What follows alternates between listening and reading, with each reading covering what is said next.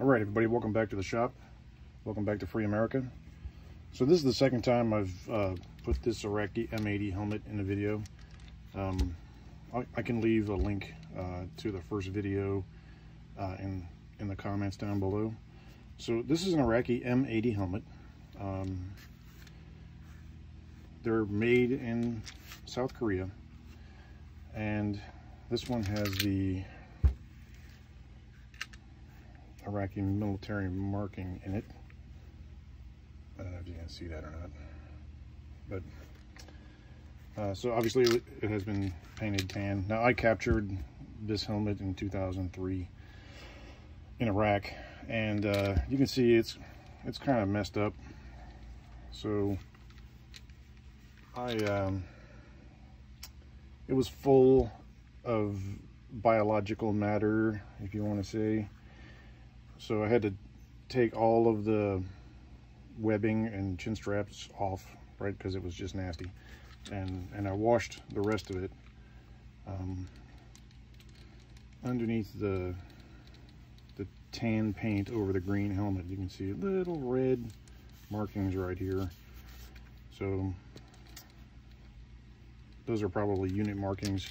Oftentimes you see a number on the back, like a big yellow or white circle with a number on it, and that's the number of the soldier. So I was actually talking to someone earlier today as I was talking about U.S. military 1980s helmet liners, and we were talking about the clip-in helmet liners, right? So the webbing. So these little clips right here are designed to take clips that hold the webbing and headband thing in the helmet, and these three fixtures right here are designed to hold a nape strap.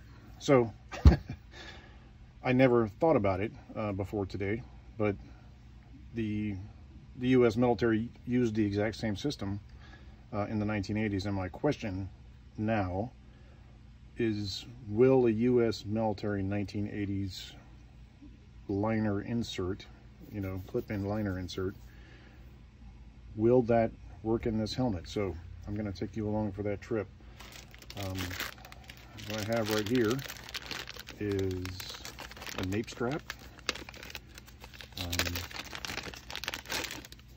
Right, this one is new. It's never been issued, and I have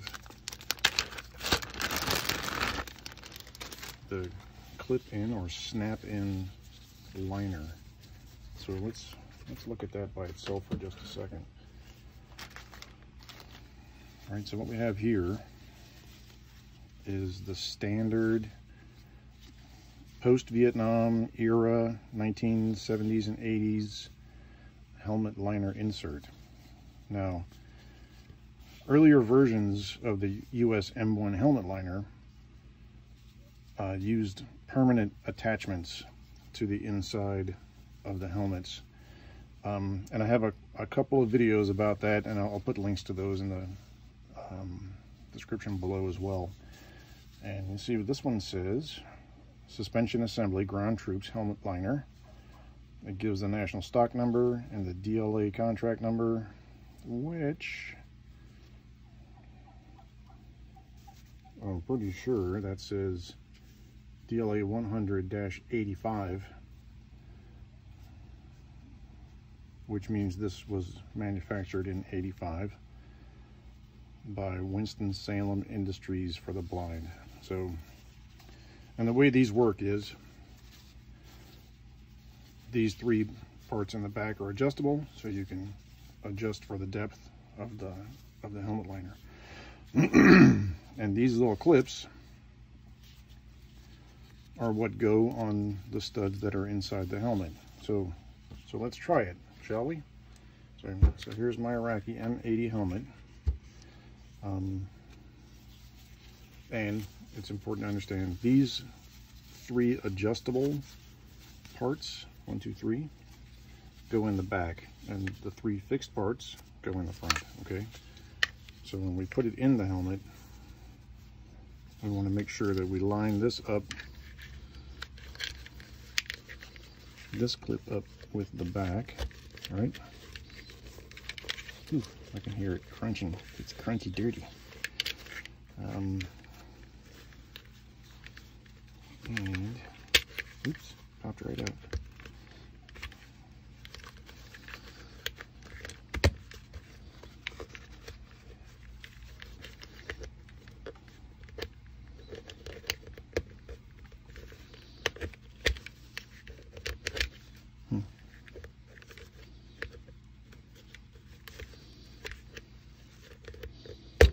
Oh, it did go in. Okay, try this one.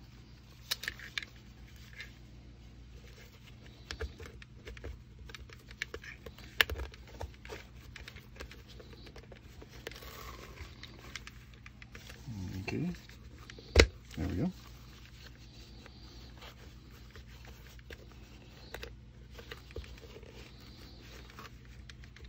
This is really hopeful, because it would be nice to be able to have a liner in this thing. Uh-oh, there we go.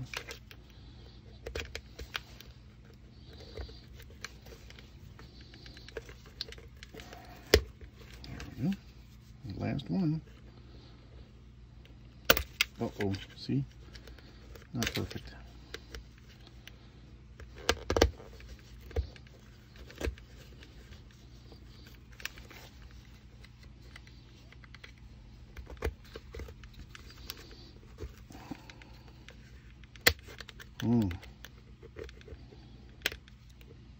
Alright, so maybe it's not going to work.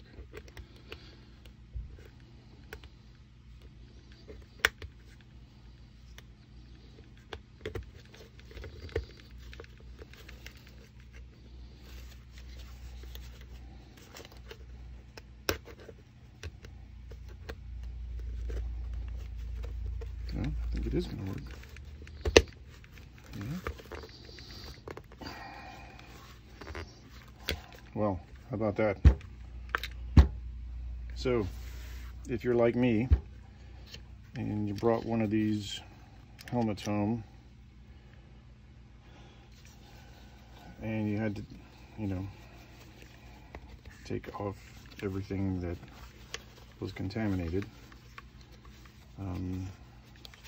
just know that you can use these U.S. military liner inserts. That's interesting, and I'm glad. So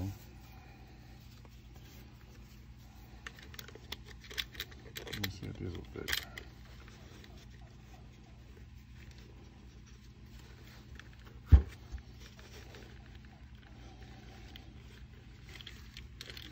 Don't worry, these things are a pain in the ass to work on American helmets too.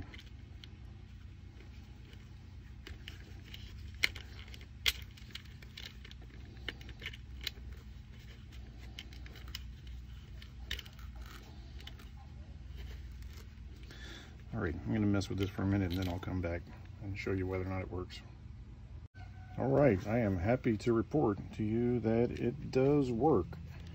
So, if you are like me, and you have an M80 helmet that you either had to remove the liner from, or the liner is missing, whichever, right? I just realized I put that in twisted. You can use a U.S. military issue 1980s clip-in helmet liner webbing assembly. So awesome, man, that makes me happy. So it seems a little bit cleaner now, I think. All right, so let me know what you think. If this was helpful or educational or entertaining or any of those, give me a thumbs up. If not, by all means, give me a thumbs down. If you give me a thumbs down and share it with somebody you hate, maybe they'll give me a thumbs up.